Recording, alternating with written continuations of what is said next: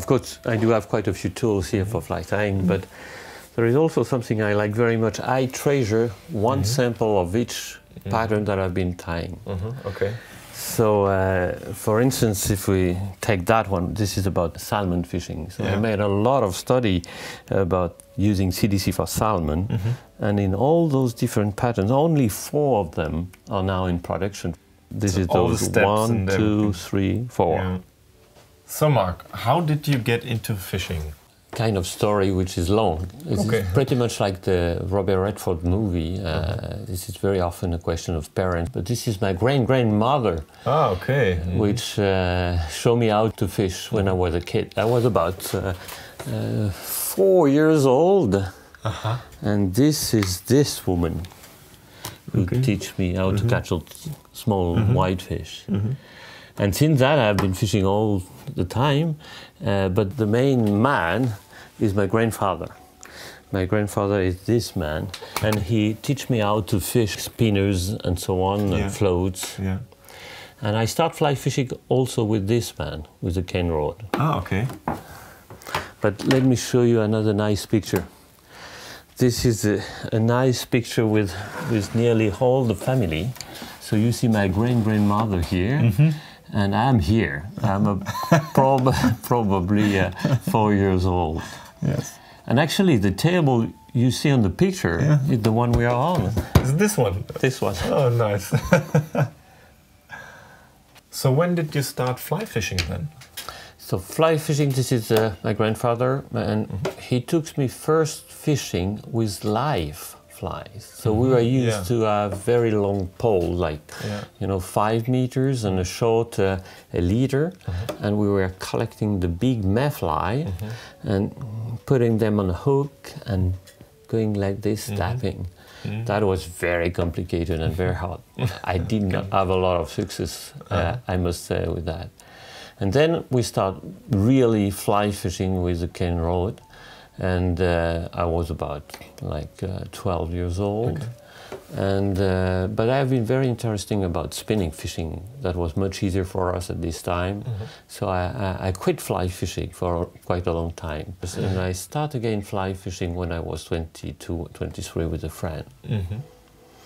And then I went to Switzerland, and that was I was about 30. And as you know, in Switzerland we have a lot of nice places. We have a lot of mountains, so a lot of snow, a lot of water, a lot of nice creek. By the way, here in Fribourg, I've got nearly 11 opportunities to go fly fishing in less than an hour drive. So that's good. And of course, after a certain period of fishing, you ask, how do we do the fly? And I get into fly tying at this time. Let me show you some of my first experience about fly tying. Here, this is what I was doing at the very beginning, very classical pattern. You can see with the round classical hackle. But I was already upset at this time by the question of the flotation. And on some of those, you can see that the body is not done with hackle or thread or whatever, but already with foam. I was really upset about the question of the flotation. And yes, that's it. That's the way I started. So when did you then get in touch with CDC? The CDC, this is another story, because a good friend of mine, which was not able to see very well far away, told me about CDC. And this guy is Bruno Devec, a very well-known family here in Fribourg, and a good fly fisherman. And he said, why don't you make for me a fly which floats very well and that I can see in whatever condition. And I was very proud to be invited to tie flies for someone else.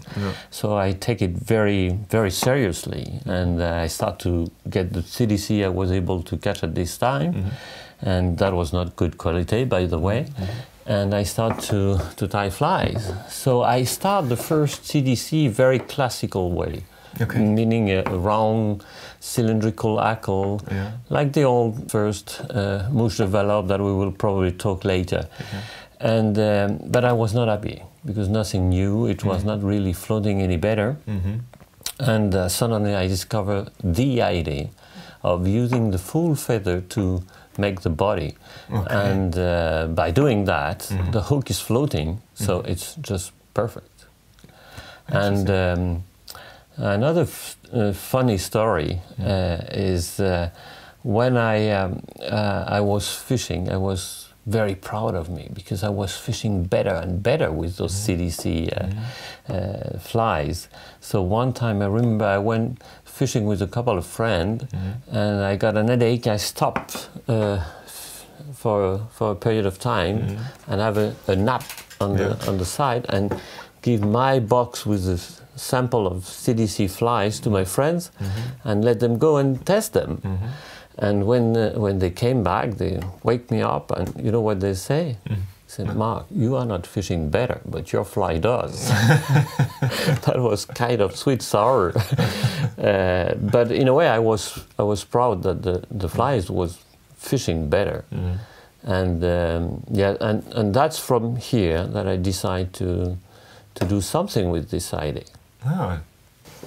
These are those flies I'm talking about. So this is CDC and a couple of wings. And who actually brought CDC into fly tying? I mean, when was it invented that it is kind of material for fly tying? I mean, a lot of people think this is very recent. We are talking about 50 years maximum from now. But no, it's nearly 80 or 90 years. And those flies has been tied very close to where I live, about an hour drive. And this is in the region of Jura, between French border and Swiss border, at two places. The first one is Courfèvre in Jura, and the other one is Valorbe. So I got here some very old pattern. Let me show you. Actually, we have here Maximilien José. This is unfortunately the only picture I've got from this guy. Okay. And this guy created the Moustique du Jura. Okay. This is the first one. And this is in the year 1920. And another very important guy is Charles Bickel. And you can see him fishing now on the River Orbe. And this is also the same period of time. I do not know the real guy who created the first CDC fly. I mean, who introduces CDC in fly tying. The only two guys I know is those two, and this is the one who manufactured, who starts to make series of CDC. This is the Mouche de Valorbe. It's pretty much the same as the other guy, except that that one doesn't have any tail. And all of them are CDC. And you see this is Bickel, Charles Bickel. But he was not doing only those patterns. He was also doing kind of pattern like this, which is kind of a more traditional English pattern, as you say here. It's Mouche anglaise. This is actually soft hackle here, and he was doing that. He had like 5 girls tying flies for him in Valorbe. Kind of thing like this, very, very popular at this time. But as you see, everything were based on round, I mean, kind of colorette. Very traditional English style. And the Moustique du Jura, this is this guy, Maximilien José, and I got some of the original ones. Wow, which is those. They are not in good shape. Probably they have been used already. Those. But this is the real one, which has been tied by this guy. How does that come from those guys to now? This is because of that guy.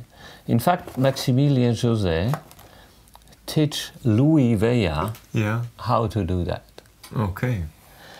And this guy, Louis Veilla, made the moustique du Jura in huge quantity. He was selling a lot of them. Okay. They were sold all around Switzerland.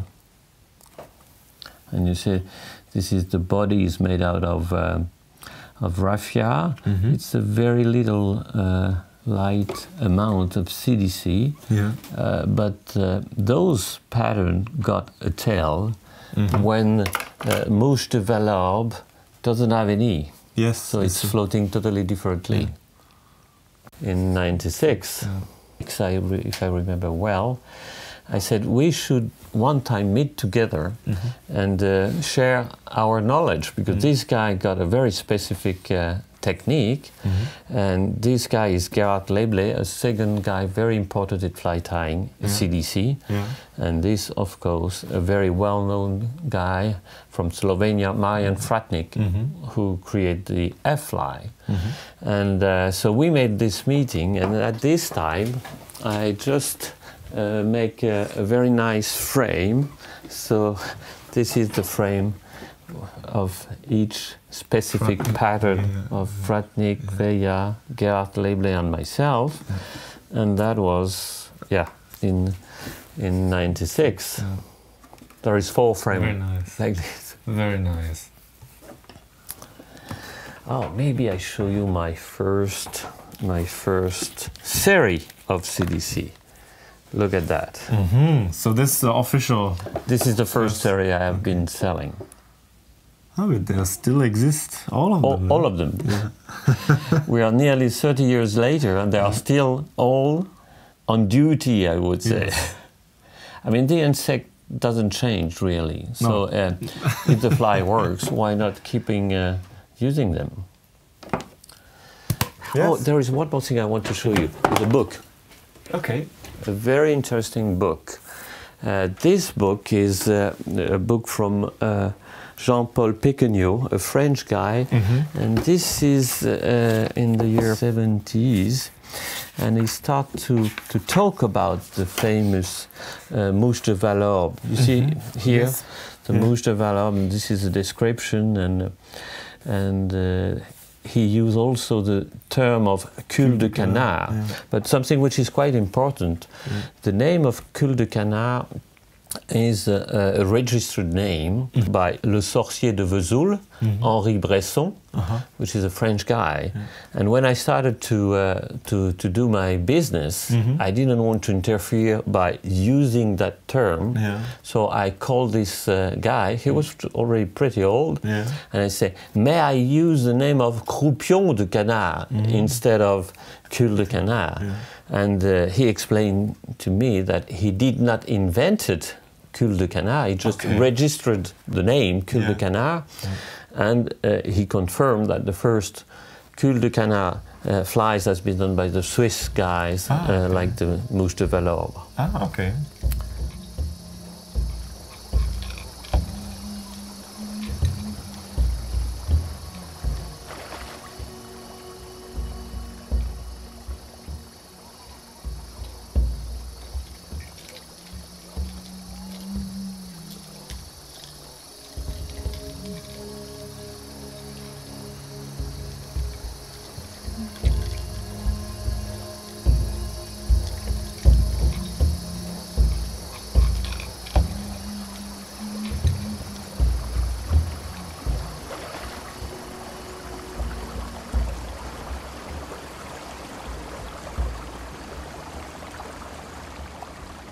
This is the place where Bickel has been fishing and beautiful. Living for years and years, and that was in the year 1920. It's kind of a magic place here.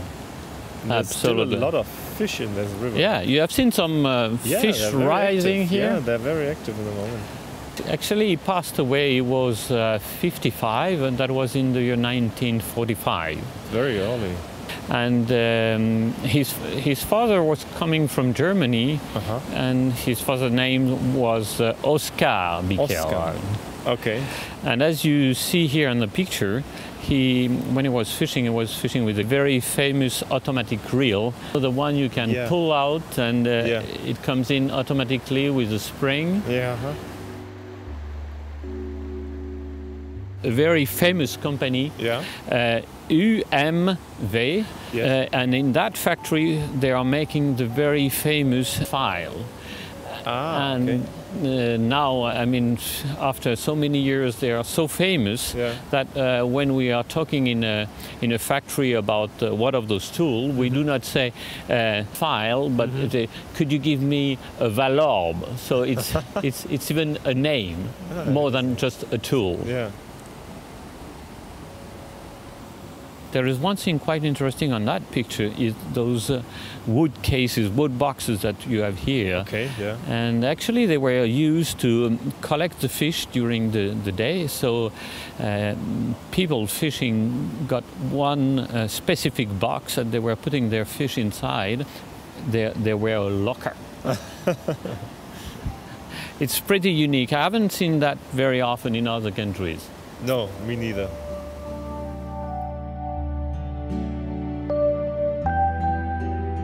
So, yes, why not tying a couple of them? Yeah. So you will see how do we do Very to have good. a very nice, round, cylindrical atoll. So, now let's go. I will show you one of each major pattern which has been done during those 80 years. Okay. So I'm going to tie now the Moustique du Jura. This is the one which has been tied in Courfeyve by Maximilien José. For that, I will use a little bit of thread first, and then we'll use some chicken knuckle to make the tail. I prefer to use Coq de Leon Pardo. This is a nice spotted knuckle. So for that, I will take some fibers that here together, and we will use that for the tail. Now, something very important for the body. At this time, we did not have a lot of synthetic material, dubbing or whatever. That was very basic, all what you could find. Wool, silk, and raffia. Okay. And the raffia was very popular because you see it's a shiny material. And this is very nice to create the illusion of the chitin of the body of the insects. It's called as well Swiss straw. So you cut a small section like this, then you open it because it's too much to make the body, and you use only one thin section like this. Start to tie it by the end first. You go up to you're going to end the body, and then you wrap around. Be careful not to touch the point of the hook because this is a kind of fragile material and you can break it easily. When you reach this position, you just finished. Few wraps of thread to secure, and then you just cut the excess. Now we'll use a CDC. Yes. And I will use the CDC very much like the English tradition of wet fly, meaning that I will hackle the CDC. This is the main difference between those different type of flies. So trim the excess, use your plier, and then grab it by the large extremity. It's kind of delicate because the tip is very thin and the butt is very big. So at the very beginning you have to be very delicate when you do the wraps like this, and then it's kind of okay to do it like this. But when you reach the end, it's more and more complicated because it's very thick and dense, so you have to be very careful. You make like 4 or 5 turns, it's enough. One wrap to secure and few wraps to secure the thread on front. Now you use your scissors and cut the extremity here, and then your finisher, very simple. Couple of wraps, another one, like this, and then we are done. You know, you have long and short fibers all around. By the way, there is a good reason why you have long and short fibers, because it's not a feather which is like the chicken. Yeah. The chicken got exactly the same length. Same length, yeah. But the CDC are totally different. If you take a CDC feather like this, you will have some barbs with long short long. So why that? Because the ducks, when they collect the oil on the back, they use the beak. Okay. And so they, in fact, damage the feather, which means that the fibers are not the same length. Oh, okay. That's the reason it's not very regular. Now you remember on the sample I just showed you earlier, it's kind of very nicely round. So how do they do that? They do not cut like this to make it. Otherwise, it will never be round. It will look probably more like a potato shape, but not a very nice cylindrical shape. So the trick is very simple. You put all the barbs popping in front, and then one cut, and here everything got the same length. It's extremely easy. Yeah. So this is, for me, one of the most important pattern, because this is the first time in fly tying that we use a CDC. Yeah, okay. So the question could be why that fly has not been known very quickly. It has been known very locally around Swiss and French border for years and years, and you do not have any record of that in England, in the States, until we reach the 60s. I would say most probably the reason is when you catch a fish with that fly, because of the mucus of the fish, it will be very hard to get it dry again. Okay. So it's not kind of friendly. People don't want to change the fly. Yeah. So I think this is the reason why it has not been very popular everywhere. Okay. But anyway, it's a very, very good fly. I mean, you catch a lot of fish with it. Looks beautiful.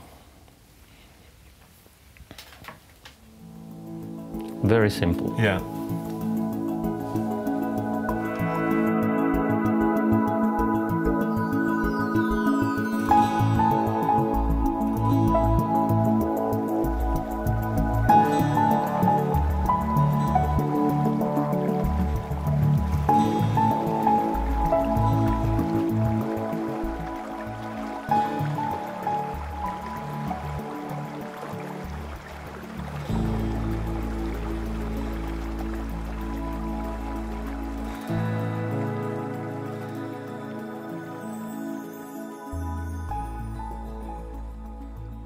So now I'm going to show you how to tie the F fly.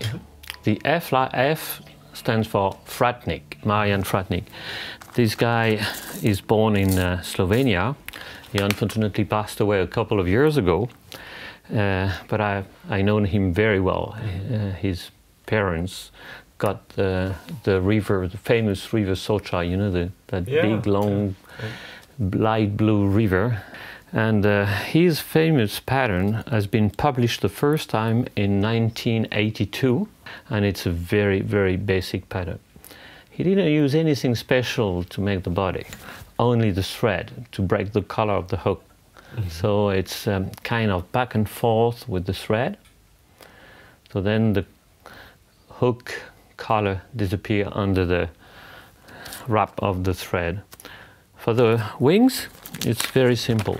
You use this small CDC, which is the CDC coming of a small duck named Khaki Campbell. It's a very, very small duck.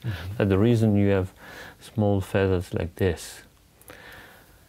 And the way he used them, it's very simple. He put one feather like this, another one on top, line up by the tip here, and use that as wings.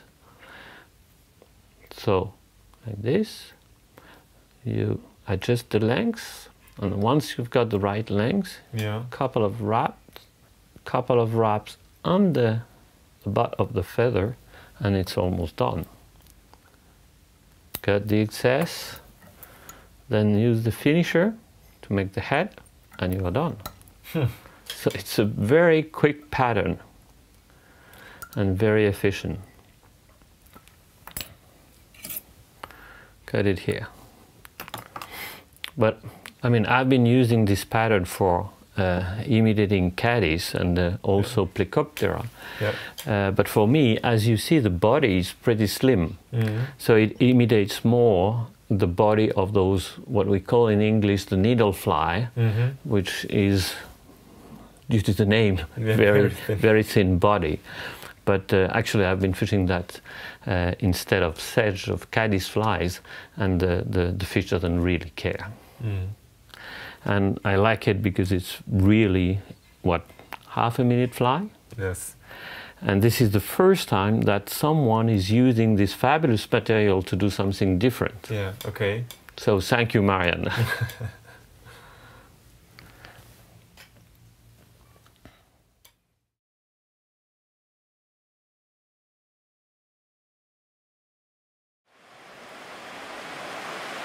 Yes.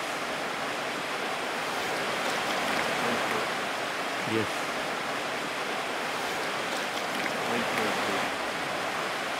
Yes.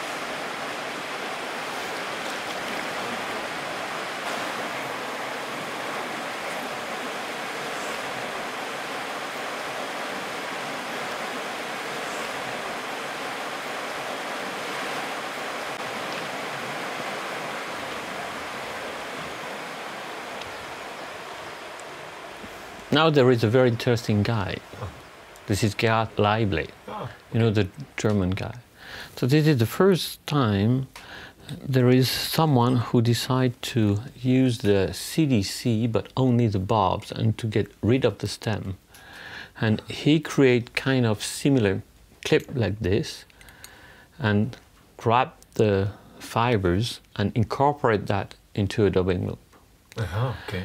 So that was also a very important step in all the different techniques. I'm not going to describe it right now. I will switch immediately on the one I did a few years later in the year 1985.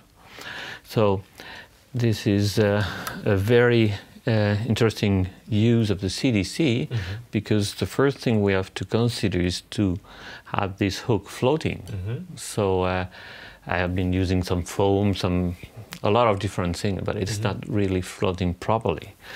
And I got the idea of doing the body out of the CDC because that, you know, that feather floats very well. If you do that, see how heavy it is. It's nearly nothing. So you can imagine this is a fabulous material. On top of that, you have a lot of barbs on the barbule, and when they touch the water, with the density of the water, it stands on the water itself.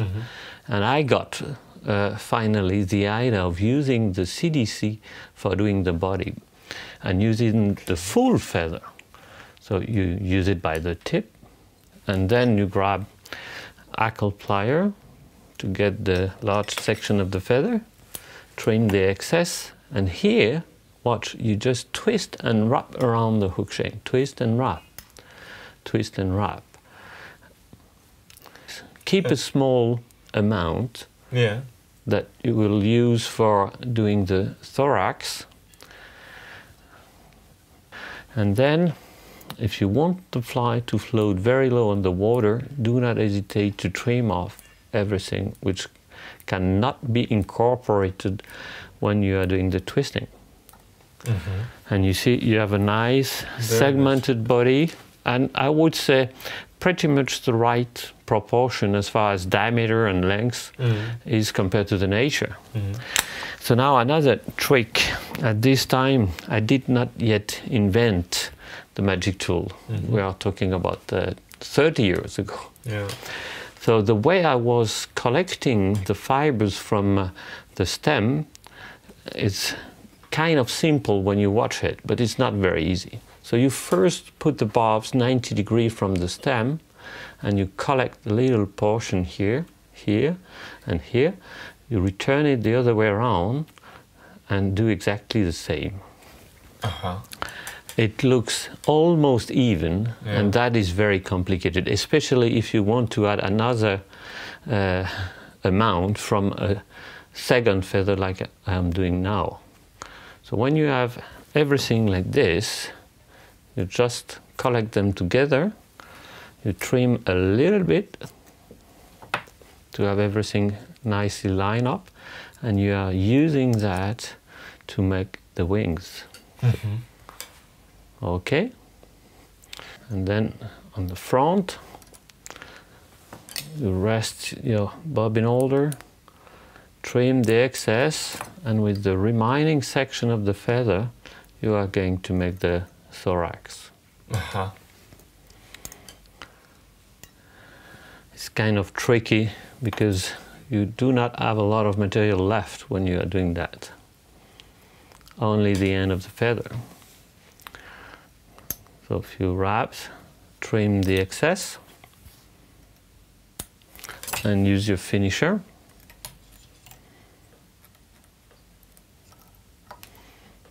Personally, I like very much to do 2 whip finish knot. It's kind of stronger.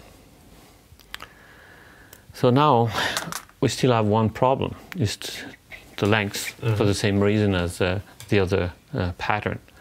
So do not hesitate to trim and adjust everything and cut in one run the length. And this is the first Cadiz full CDC, body and wings. Very nice. And based on this one, I would say I started immediately to create also a different pattern, like the other major insect, the mayfly. So let me show you the mayfly. For that, I've been using Hong hook shank and tying thread like beginning of the curve, come back, and once again this nice coque de leopardo for the tail. I mean, those nice feathers are very important when you are underwater in the same element as the fish. On top, on a quick water, I think it's more for me than for the fish. Okay, now what I'd like to use is a feather like this. And as you see here, what is very different from a regular chicken hackle is the conicity of the stem. It's very, very big conicity compared to chicken hackle. I will use that for giving the illusion of a conical body shape, which is the case of the natural insects. So try to tie it first by the tip, and then I will use the natural conicity of the stem by being very regular when I twist and wrap, twist and wrap. So you start almost flat first, and then twist and wrap, twist and wrap, twist and wrap. And as the feather is increasing, I mean the stem is increasing, the body will be bigger and bigger. And this is going to give the illusion of a nice conical body shape. When you want to do that with a traditional daubing, it's almost impossible to be perfectly conical. But for that, it's very easy because it's a natural conicity provided by the stem. Look at that. It's perfectly conical. Very nice. And segmented, so you do not need to use anything else. So now, what do we have to do? The wings. But what is very important at that point is if I finish the fly and I just drop that on the water, the hook float. So this is very important because whatever I will use after is not needed in the flotation of the fly. So I can create the shape I want, the size, the volume, no problem. So I'm free to do whatever I want. For that, I will use a little bit of floss, which I will use to split the wings. Okay. So I just do 1, 2, 3 turns. And then put those fibers here, and I leave them on the back. I will use them later. Now, to finish the thorax, I will use a second feather that I will put here. And now the wings. For that, let's see, yeah, that color blue done will be kind of nice for that. So, same technique, put the bob 90 degrees from the stem, get rid of the very beginning, not so friendly to tie with. Repeat the same procedure on the second feather, and then collect the bobs.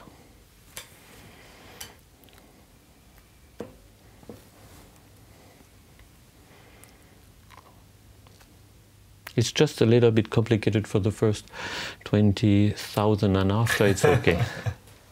No, but what I want to say, it's not very easy. So do not be desperate when you do that the first time. Right. It will not come out that well. So repeat it, and after, I don't know, maybe 4 or 5, it's okay. So you tie the 2 wings in one run, like kind of strong.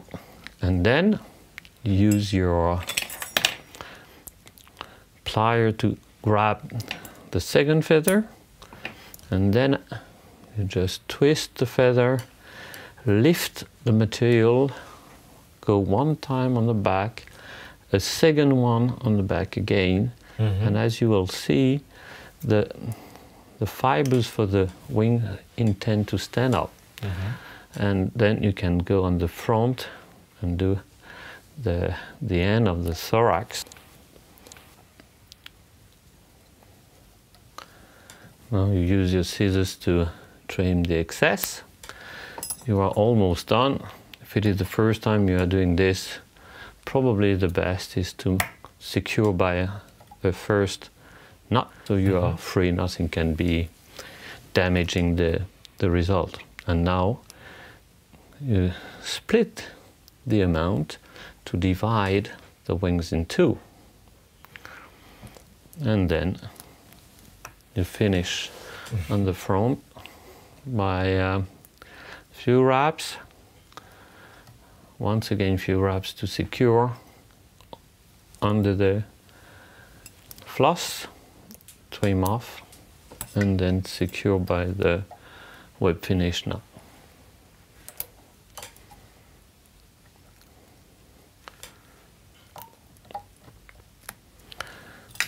The job is not yet finished. Now we have to adjust the lengths. So for that, you just grab the 2 wings, cut it, and as the natural shape of the insect is a little bit like this and not like it is now, do not hesitate to shape the wing. And here the work is done. I like pretty much this style because you have the 3 major elements, which is the tail, conical body, 2 wings, which looks pretty similar to the natural insect. And on top of that, what I like very much when I'm fishing those flies is when you are casting, the wings intend to go like this on the body, and at the end of your cast, pop, and the fly is just coming onto the surface, but not like a stone, you know, just like a parachute. And it is kind of soft.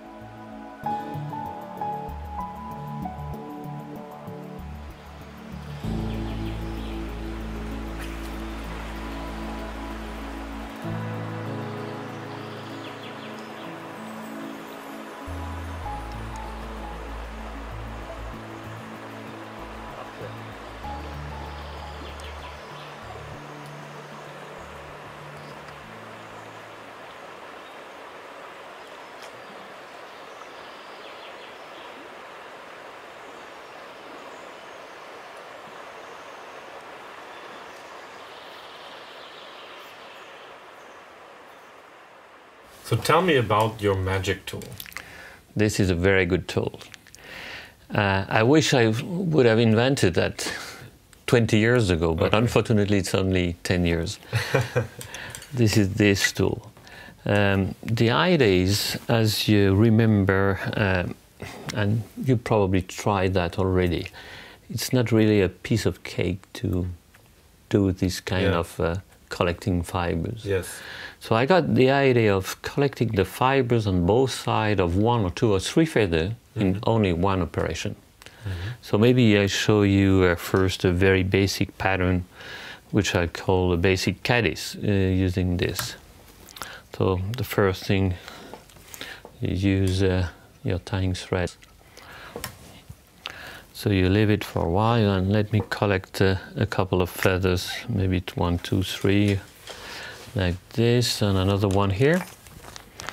Do not hesitate to change the color. That sometimes is very good, because you know in nature you do not have plain colors. Yes.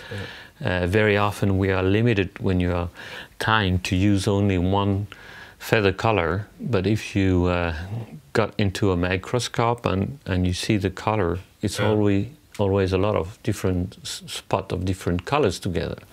So that's the reason it's quite interesting also to mix color. The idea of the magic tool is very simple. You put the barbs 90 degrees from the stem, you get the reed of the very beginning not too nice to tie with, and then you repeat the same sequence on the other 2 or 3 feathers you'd like to use. When you've got that,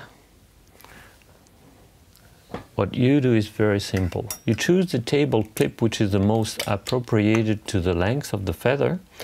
You put the smallest feather on the bottom and the other one on top, and in the same kind of natural curve. And then the only thing you have to do is to pull on the stems, to push in like this. Okay. And as you see, both sides of the feathers gets together. Yes. Now it's kind of easy to trim the excess on both sides, and then you transfer onto the regular clip. And as you see now, you have the stems lined up, so that's easy to trim them off at once. And as you see, the waste is nearly nothing. So what do we do with that? Simple. You just flat the thread, you split the thread in 2, and then you can incorporate the hackle substitute that way. And first, you spin a little bit in your fingers, and then you take 10 centimeters out of the bobbin and you spin the bobbin. When you got enough twist, you just forward the twist where you need them. You rewind in the bobbin, and when you are back, you can release. You go on the back, quickly on the front, and you invite the fibers to go backwards to create the caddis wing shape, and you're almost done. So this is a very quick pattern, which I like very much, because you use different colors, the right amount of material you'd like, depending on the size of the flies you are tying, so it's kind of nice and quick. Of course, very quick. Once again here, if you'd like to adjust, feel free to cut the CDC. So this is a very efficient and quick technique, but can you use it for mayflies as well? Oh yes, of course. It's a little bit different because a mayfly got an upwing, and what we have done is just a kind of classical way of using the material. So let's go and make a mayfly. And actually I like very much that technique because once again it's pretty quick. We will mix for that the technique of using the CDC for the body and the technique of the magic tool for the wing. Like this, adjust the length. One of my favorite color will probably be kind of olive for the body. The large majority of the ephemera mayflies are with a kind of olive body. We do have in Europe more than 400 species which got that color for the body. That's a lot. That's a lot. So if you don't know, use an olive one. The English people call it bévéole, blue wings olive. So this is a big range of insects. So let's go. The technique: twist and wrap the feather, including the stem, to get a nice conical body shape. Few wraps, and we are ready. Now, clean up the body.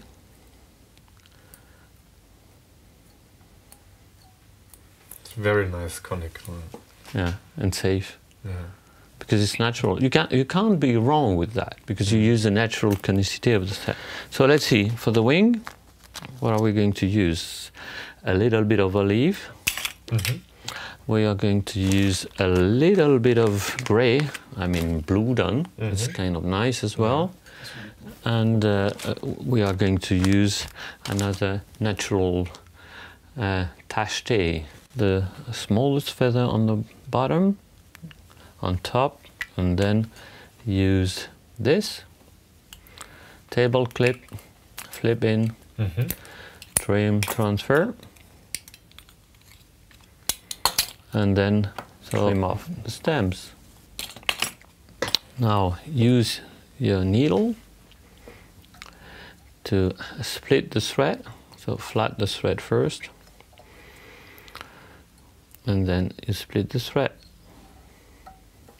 You incorporate the alkyl substitute here,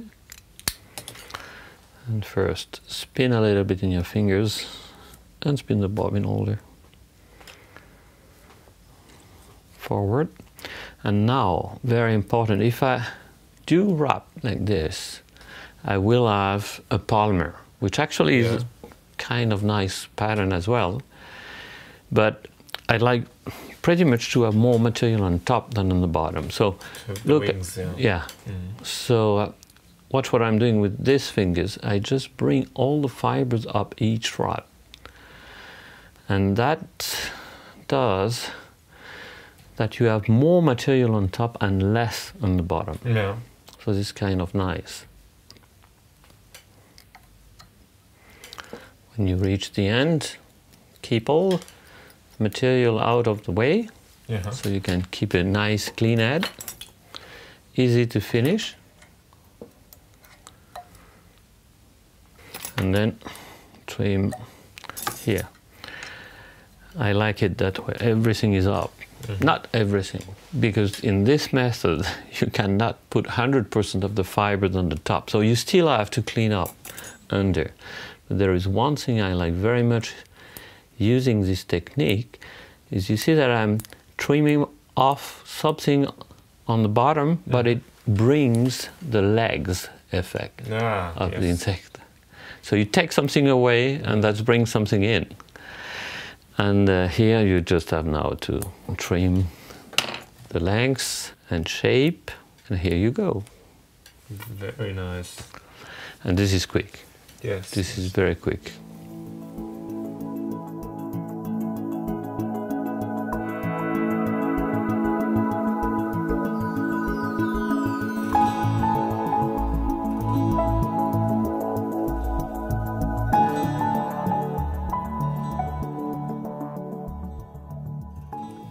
So let's come to the latest development.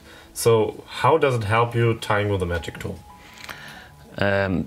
This is the stacker, actually. This is this little tool which goes very well with in combination with the magic tool.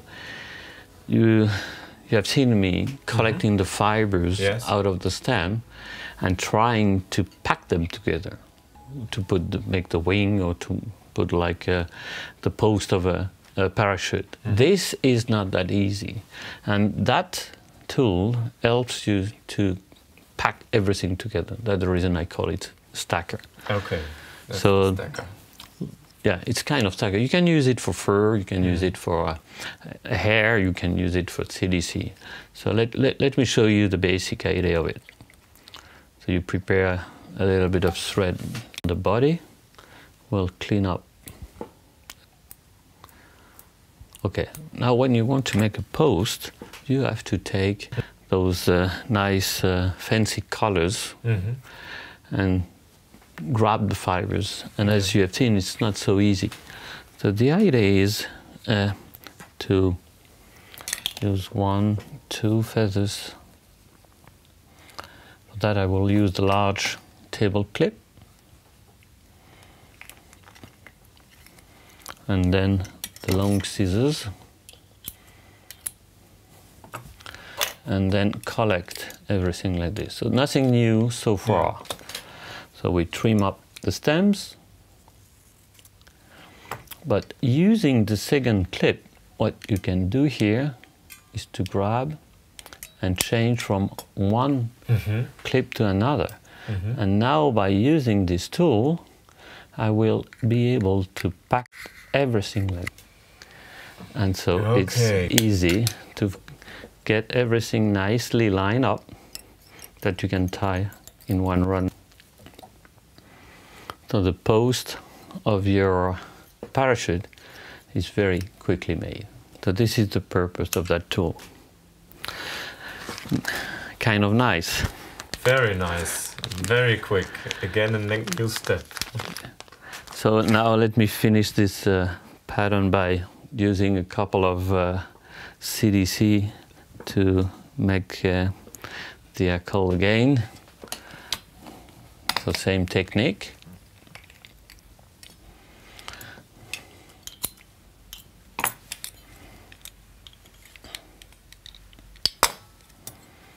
And trimming here. I like very much to use a little darker color for that. And then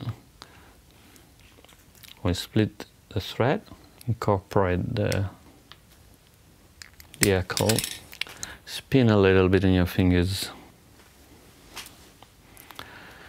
And now we'll use that to wrap around and to create the parachute itself. So you go one time on the back, one time on the front, on the back, on the front, and on the back. And then you are done. So it's pretty quick and easy. I need the finisher now. Quick, And as well, it is strong because instead of getting all around the post itself, by going like a figure 8, you make everything much stronger.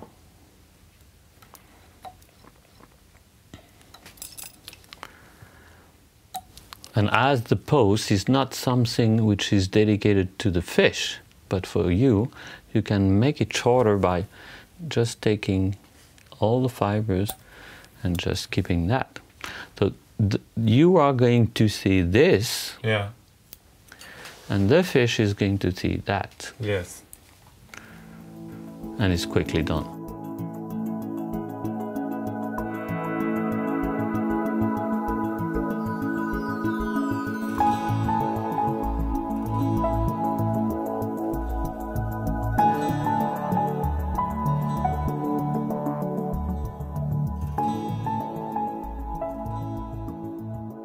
So you showed me now where CDC came from and tied different patterns from different technologies.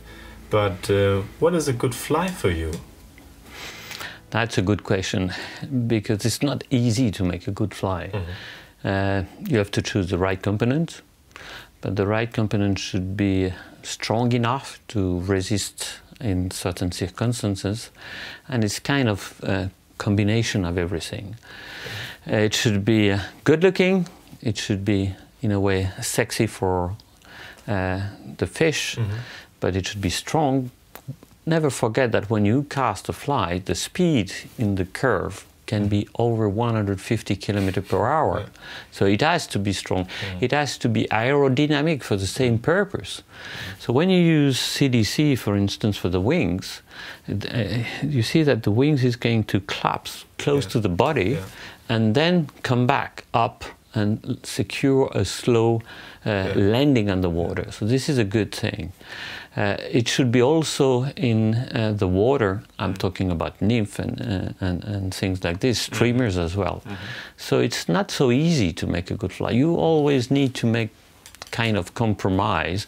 Should I make few wraps more to secure, or it is going to be too heavy? And no, it's not that easy. I would say I like very much CDC because even if it is apparently soft, you know, when you blow on it, you can see the wings moving, but it is when you fish, you can fish like, I don't know, 2 hours, 3 hours, and get 10 fish. Your fly is still fishable. This material is just fabulous for a lot of different things, and not only for dry fly, but also for nymph and as well for streamers. I designed some salmon flies, and I can tell you when I started with that about 20 years ago, there were some guys saying that I was getting crazy to use this because it's not exactly in the tradition of fly fishing for salmon, I would say. And as well, when I first made my nymph with CDC, a guy in Belgium who were used to write articles said that I was really getting crazy to use this fabulous material for nymph. But I think this guy did not remember that when the very first pattern I have been tying, you remember this mouche de Valorbe and the moustique du Jura, when those flies are wet, and you don't want to change them. You can also fish it underwater, and as it is soft and sweet, I mean, it really gives the illusion of life, and this is also something which is very important. I would say another point is never use too much material. Very often when we start, especially, we say, oh, it will be better if I put another. It's not what we want to have. We want to give the illusion of life, which is the movement, basically.